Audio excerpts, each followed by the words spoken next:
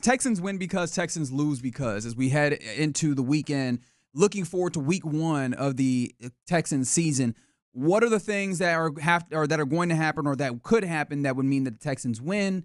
And, on the negative side, what are the things that could happen that would make it so that the Texans lost? Well, I'll start on the negative side because we got to leave them with an upswing here, right? So, to me, it's just so obvious.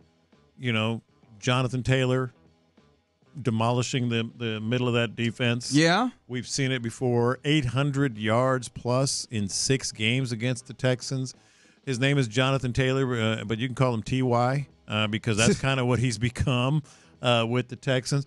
Like they lose because and that's not even counting what Anthony Richardson might do, and we don't know. Yeah. But as far as like the path to victory, or like people like to say for the Colts, it's Jonathan Taylor just shredding this team. If they can't stop the run, that will be a big issue in the course of if we're talking Monday about a loss, that's definitely going to be a big part of it. You want to get a win because in there? Yeah, I think the win it may be as obvious, but I think it's certainly to be determined.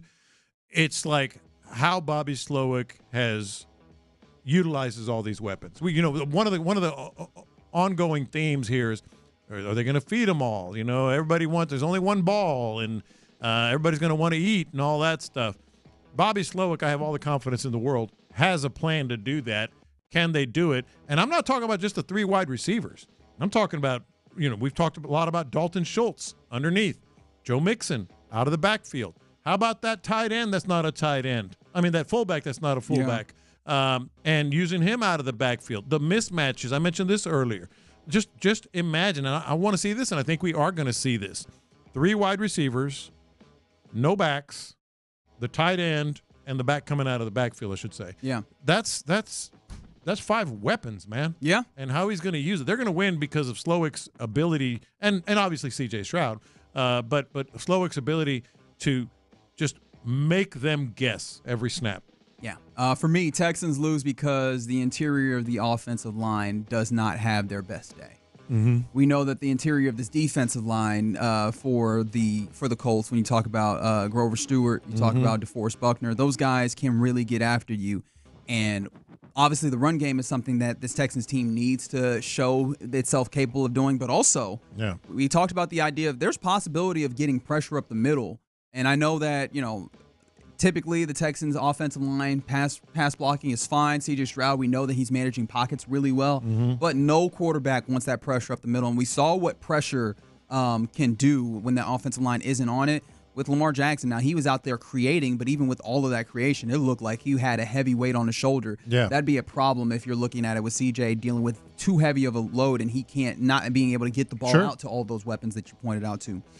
Texas win because they're able to stop the run, like as you mentioned. Right? There we go. If you have the likes of Henry To'o, you have Jake Hansen stepping up and really filling those gaps in the ways that they're supposed to, now you're cooking with grease, right? Now you're in a good place because I don't know that offense is really going to kill you passing the football. Although, unless if the eyes are fooling you and you're seeing guys really biting on the run and then those passes are just going right over the top of that linebacker, then that can get real dicey. But I think if those guys are capable of really stepping in and playing like D'Amico Ryans believes them capable of, I think this should be a good one. It's always a cliche and sort of like a crutch. Oh, whoever wins the turnover battle, whoever wins, So I'm not saying that. But I'm saying if Kamari Lassiter shows, because they've got 2 good wide receivers. They do. And we know. Although one is the standout. Michael Pittman. But let's say, Kamari Lassiter holds his own there. Anthony Richardson, my big criticism of him, as much as I know what he can do, and he's just a physical freak and all that, is he's not real accurate. Like sometimes he'll throw the ball right to you. So if you have good coverage on the other side, and good coverage deep, maybe they'll snag 1 or 2, and that'll change the whole game. Some other ones that came in, Texans win because we decided to let Richardson make the plays only he can make. We should concentrate on forcing him to pass into the defensive backs. As you mentioned, Texans lose because Laramie Tunsil gets treated like the Ravens left tackle Ronnie Stanley. That's on the table. That is a possibility with the emphasis that they're placing. That kind of got me nervous. That is on the table. On lining up in such a way. Some other things that came in, 936 Texans lose because they can't stop the run and can't protect CJ. Another one, Texans lose because we underestimate the Colts.